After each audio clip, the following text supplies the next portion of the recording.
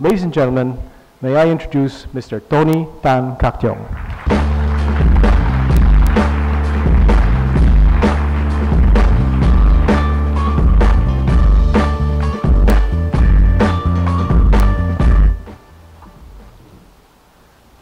Secretary Gregory Domingo of the Department of Trade and Industry of the Philippines, Undersecretary Laura Del Rosario of the Department of Foreign Affairs, government officials, officials of the APEC Business Advisory Council, APEC members, entrepreneurs and entrepreneurial students and guests, good afternoon to you all.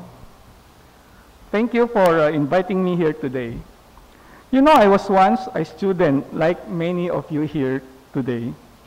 I graduated from the University of Santo Tomas in Manila a long time ago with a degree in chemical engineering.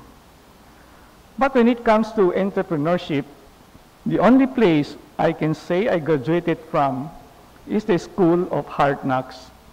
And I must confess, I'm still earning my degree in Hard Knocks as I speak today. The theme of our conference is about breaking barriers through innovation. I believe the real key to breaking barriers starts right here in our own minds, what we carry in our heads, our mindsets. Let me start out by giving you a couple examples of what mindsets have been able to accomplish. So how many of you here know who this man is? Not that many or almost nobody. He's a Filipino. In 1995, he was working as a lifeguard at a hotel resort in Cebu in the southern Philippines. Soon, he was promoted to become the hotel's sports and recreation coordinator. A few years later, he decided, of all things, that he wanted to climb the highest mountain in the world, Mount Everest. In 2004, he joined the newly formed Philippine Mount Everest expedition team and embarked on 2 years of rigorous training, swimming 4,000 meters a day, running 10 kilometers 3 times a week, and biking 4 hours 1 day a week. Just 2 years later, on May 17, 2006, Leo Oracion became the first Filipino to reach the summit of Mount Everest. From lifeguard to one of the world's most successful mountain climbers in about 10 years. And to think that Leo comes from a tropical country like the Philippines, a country where it never snows, a country whose average altitude is probably 2 to 3 meters above sea level, and whose average temperature is 27 degrees centigrade. To think that someone coming from a country like this can succeed in climbing the highest peak on Earth, 8,800 meters high, with cliffs of ice and snow in sub-zero temperature. Our normal mindset says, no way. You have to break your normal way of thinking to believe it. Leo Oracion believed it. He believed he could do it. He trained hard, and against all odds, he achieved it. Here's a guy you all know. And speaking of breaking mindsets, who could have imagined that this man would become President of the United States? Born in Hawaii, of African-American descent, his father from Kenya, his middle name Hussein. He ran for the U.S. House of Representatives in the year 2000, and he lost. Just 8 years later, he ran for the office of the President of the United States, and remarkably, he won. To top it off, just 2 months ago, he ran again and was re-elected, proving it was no fluke. How many people believe he could do it? Probably not many. Do you think he believed he could do it? You better believe it.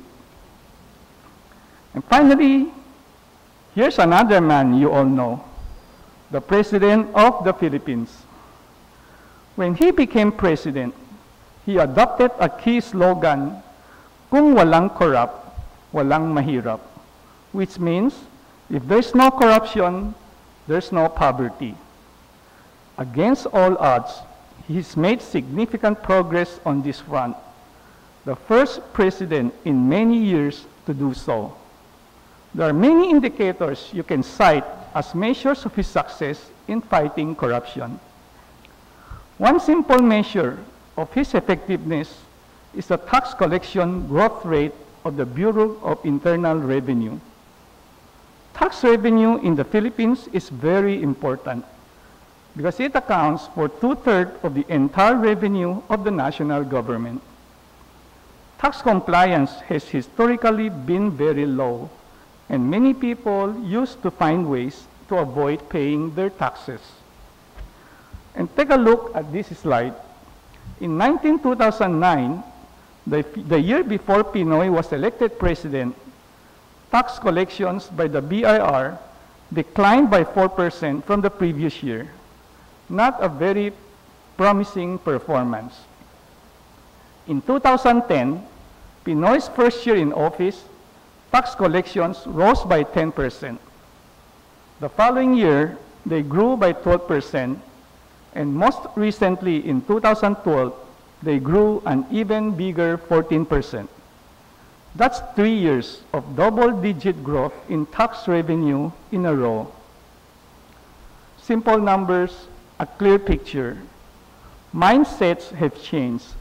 Filipino taxpayers are complying. More and more people believe in Pinoy's program of kung walang corrupt, walang mahirap. Nobody thought this could be done, but Pinoy is doing it. He never doubted he could do it. That's the power of mindset. These are impressive examples of the power that our mindsets possess over ourselves and our future or destiny. They are far better than my story about founding Jollibee, but let me share it with you anyway, because mindset has played a key role in our success as well. The story of Jollibee Foods Corporation is a story of finding opportunities amidst difficult times. More than 30 years ago, my family invested in an ice cream franchise. The ice cream house came about because of an advertisement we saw when my wife-to-be Grace and I visited the main Magnolia ice cream plant, which used to be in San Juan here in Metro Manila. That's part of our school graduation requirement. The advertisement we saw was an invitation for franchisees to join Magnolia. I responded to it right away since I saw that the investment was not too big and it was an opportunity that could help me support my future family. Raising the investment money became my first challenge. Fortunately, we were rescued by my late father and my late father-in-law. And here's a picture of my father and mother at that time.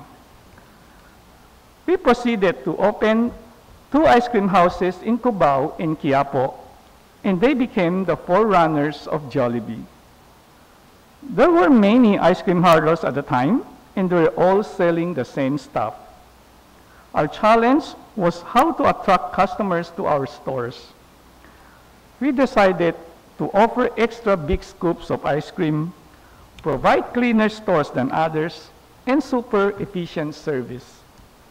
Happily, customers flocked to our stores. And way back then, we learned that it pays to give customers more than they expect. When we found out that our customers were craving for something hot, we introduced sandwiches such as hamburgers. And soon enough, the hamburgers were outselling the ice cream. So in 1978, we decided to shift to hamburger as our focus and also to professionalize our management. It was not an easy change as we had to contend with new people and new processes. And suddenly, we learned that the biggest multinational hamburger chain in the world was about to enter the Philippine market. Many of my well-intentioned friends advised us to sell out while we still could. Their mindset was, how could a small local Filipino company with only 5 stores back then take on the leading multinational in a business they had practically invented, the hamburgers? This was a moment of truth for us, a moment that directly tested my hope and my ambition. If I had no hope, I would have sold out the business right then, and I would not be standing here in front of you today. Instead, I might be flipping burgers for you know who. Maybe I was naive during those moments, but I believe that we could succeed in the hamburger business, even against the biggest player in the world.